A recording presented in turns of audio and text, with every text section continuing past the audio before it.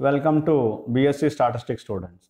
In this class, I explain modified dominance property or modified dominance principle. What is modified dominance principle? Already we have discussed the dominance principle. So based on that, this is discussion is going on, the continued. The dominance property is not always based on the superiority of the pure strategies only, but also based on the superiority of some convex linear combination of two or more pure strategies. So previously we have compared one strategy with other. One strategy with other strategy. That is, if all the elements in one particular strategy are greater than or equal to all the elements in other particular strategy, another strategy, second strategy. Then for player B, always the inferior strategy, that is less than or equal to elements are going to be deleted. For player A, for player B, greater than or equal to elements are going to be deleted. That's all. Whereas it is just not only considering with one particular pure strategy with other pure strategy. We can also consider the superiority, that is it is also based on the superiority of some convex linear combination of two or more pure strategies. If you consider convex linear combination of two or more pure strategies, also we can compare this particular strategy with another particular strategy.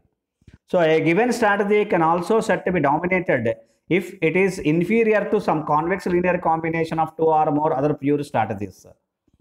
So if you want to compare one strategy with another particular convex linear combination of two or more strategies, then a particular strategy, that is a single particular strategy, is said to be dominated if it is inferior to the some other convex linear combination of two or more pure strategies. That's all. So therefore, if some convex linear combination of some rows dominates ith row, then ith row will be deleted. So this is the argument for player A. The similar arguments is also discussed for columns. Rows arguments, column arguments. Player A, arguments for player A, arguments for player B. For player A, particularly we are specifying the principle or rule. If the convex linear combination of two or more rows are greater than or equal to any other row, say rth row, that is convex linear combination of two or more rows dominates rth row, then rth row will be deleted.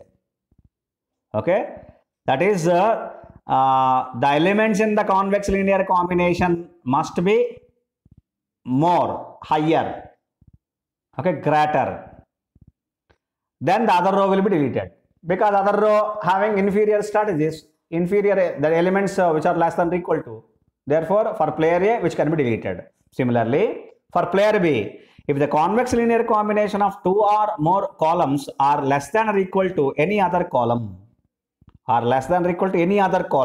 that is the elements in the other column, say rth column, which are more, that is convex linear combination of